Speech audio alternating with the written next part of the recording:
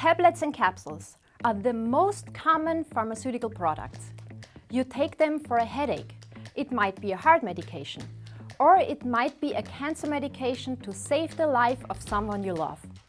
Or it might be a vitamin mix to enhance your performance. In short, tablets are everywhere.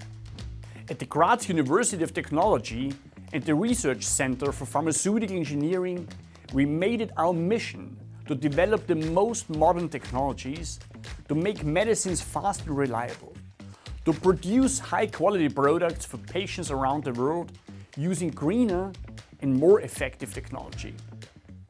In this course, you will learn about continuous manufacturing, an innovative approach that enables high-speed and high-quality tablet and capsule manufacturing. We will teach you what we've learned in many years of research in a matter of only a few weeks. In fact, you will be able to see how full-scale manufacturing works on the inside. Right, Isabella? Yes, Johannes.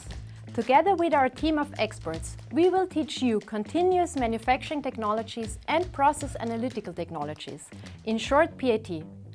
We will show you how to monitor the materials and the quality of products in real time with modern model-based control concepts. Continuous manufacturing technologies rely on a stable, continuous material flow through the equipment. Be aware that the residence time of materials in the equipment is of utmost importance for the process. You will learn how to quantify the residence time using mathematical models and how the residence time distribution can be measured. We are looking forward to seeing you in our course on the technology for the continuous production of medicines.